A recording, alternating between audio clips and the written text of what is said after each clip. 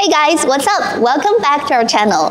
Today we're going to show you what you need to do before you want to try to use your camera on your laser machine.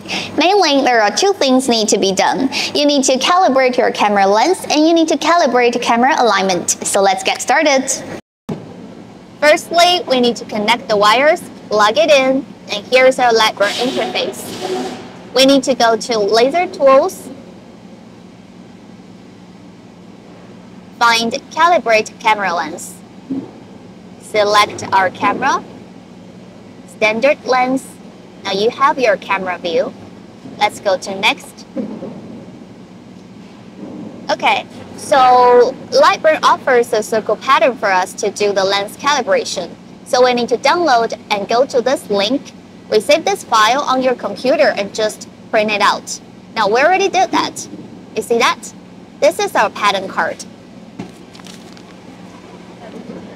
Okay, now we're ready to do some calibrations.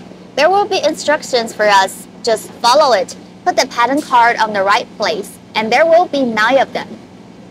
Then we hit Capture. You see, we have a score here. This is a software performance evaluation for us.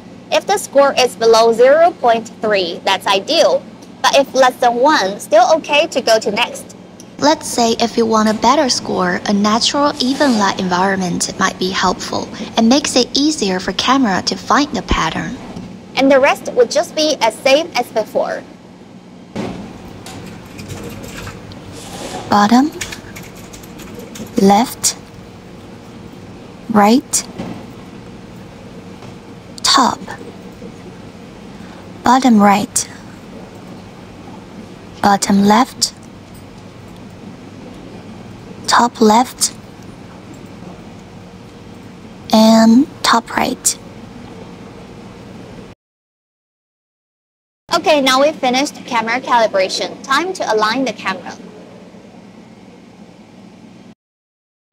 Again, select our camera and Next.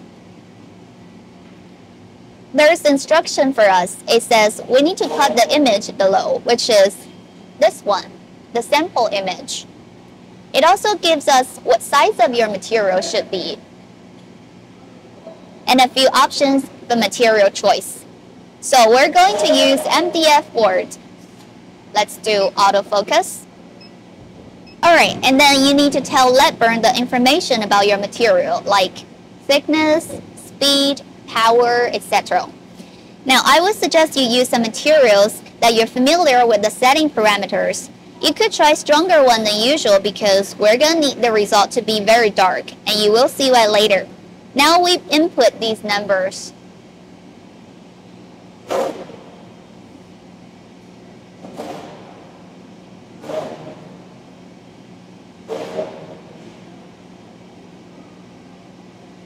About the scale, that depends on your material size. We're using a smaller one, so 100 is perfect for me. So now we're ready, and we could click on frame. It looks fine. Let's close the lid.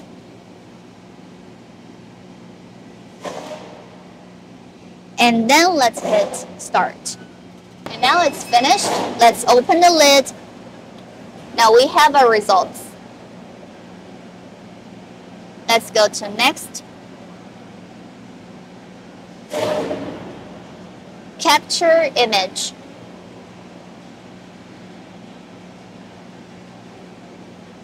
The 4 corners are pretty clear to me, so let's go to Next. Then we just follow instructions. We need to find the center of the 4 markers as precisely as we can. You can zoom in to see the details. Pretty clear. Remember earlier I said about we need the result to be darker than usual. Well, that's for now. We get to see this marker more clear.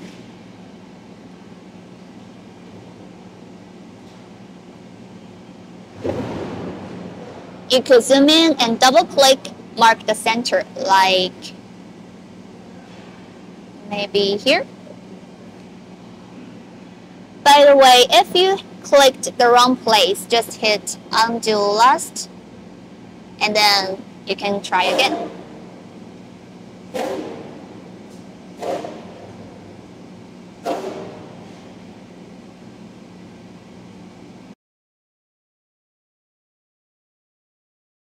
And another important thing is we must follow the numbered order. We go to 1, 2, 3, 4.